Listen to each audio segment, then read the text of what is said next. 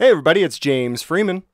Today is day 2 out of 10 of exposing Logan, Utah Police Department for fighting against transparency using false claims to private companies as well as false criminal charges. Members of the Logan Police Department are attempting to have every single video of them scrubbed from the internet, which is why we're asking everyone watching this to please mirror it on your YouTube channel or any other social media platform that you can. On day 2, we show Corporal Olson refusing to show his ID badge as his own department policy requires, and then go into the complaint that's filed with the department for the policy violation. I will say that I believe that most of these policies are absolutely arbitrary, ridiculous, and petty.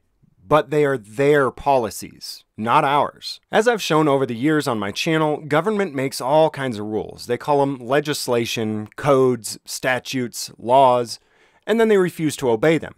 Then they make their own policies within their departments, which often violate the law, and then they even refuse to obey their own policies. For the record, I think it's ridiculous that every officer should have to provide an ID card to every jackass that walks up and demands it. But on that note, I'd also like to take a line out of their book. I don't make the rules, I just enforce them. Stay tuned because you guys won't believe what this department does in response to someone filing a complaint about an officer violating their own policy. Got your ID card on you? My ID card? Yep.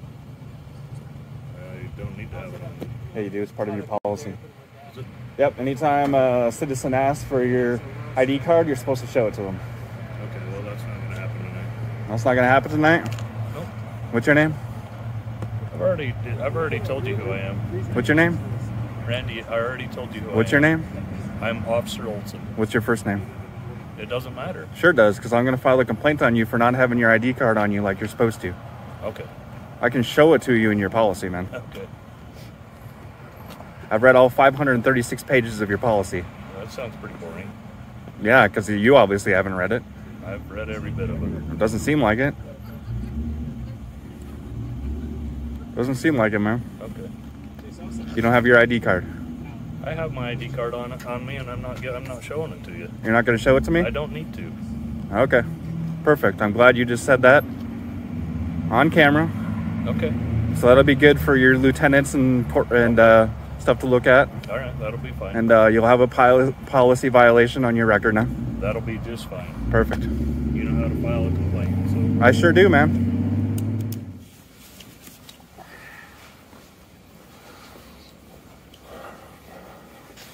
Is there a lieutenant I can hand this to and get a copy of it, please? Yes, one moment. All right.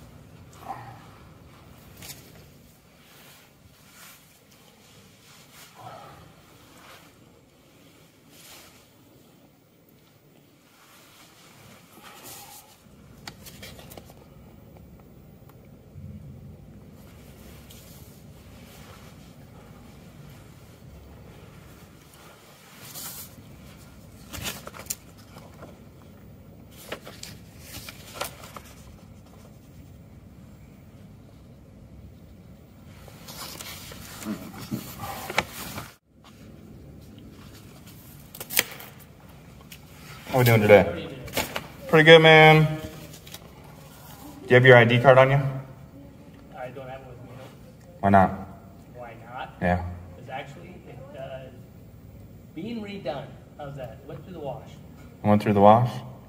All right. Thank you. I just want a copy of it, please. You want a copy? Yes, please.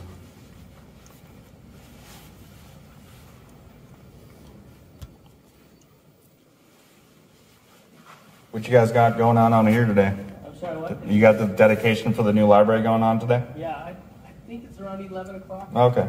So the complaint was filed on Corporal Olson for violating policy 1046.2.1 that says that he's supposed to show a department-issued ID when asked for it by a citizen. But rather than finding that Corporal Olson's actions didn't meet policy, they changed the policy to meet Corporal Olson's actions. 3 days later, on the department's official website, the policy was changed, and Corporal Olson was found to have done nothing wrong. Now again, I can't stress enough how petty and ridiculous I think this issue actually is, but It's a perfect representation of the way that government typically works. There's all kinds of silly and ridiculous rules for you and I to obey, and if we don't, we get punished with fines and/or loss of liberty. But people who call themselves government have a history of making themselves unaccountable to their own rules. I also want to point out the fact that I never would have covered this video on my channel if it weren't for the fact that the Logan Police Department is trying to have this video scrubbed from the internet. That is why I'm inviting anyone and everyone with the ability to download this video and re-upload it to your own YouTube channel or any other social media platforms you may have. I feel that it's important that no matter how big or small, or even how petty the story, that we do not allow government to infringe on the First Amendment by trying to have stories that they don't like taken down. If you have any questions or concerns about the Logan Police Department and/or its representatives infringing on free press, contact information is in the description below. Logan City Police Department. Hey, how you doing this afternoon? Getting old and gray. What can I do for you? Are you getting a lot of calls today? Yeah, we are. Okay. Are you guys changing bad behavior yet, or? Changing what behavior? The bad behavior of making false privacy claims. Well, I'll tell you what. When individuals call anonymously and start calling us foul names and using foul language, we don't have to put up with that. And none of these individuals are here being videotaped and put on an international forum either. Okay. So unless they are agreeing to, unless they want to be put on an international forum also, we have the same rights as they do. Right. And it appears that you fail to understand those rights. You have no right to privacy. Well, ma'am. Just listen. You got no right to privacy. Do you know how many individuals I have listened, quote, I'm done. Oh, okay. So if you're not going to, I hope you understand. This is James. I'm the one who's going to keep reposting and giving and helping you understand the Streisand effect. You're either going to learn or you're not. But we are going to keep legally, lawfully publishing stories about your bad behavior.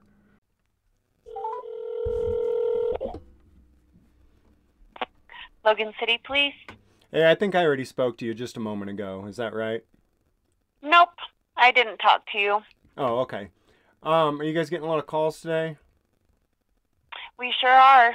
Okay. Are we fixing the bad behavior? Yep, we're on it. Okay. So you guys are going to stop trying to fight against transparency. Is that right? As far as I know, yes. We are going to also do all the things to make everybody happy. Okay. Within the law, legally, lawfully, you're gonna stop fighting transparency, you mean, right?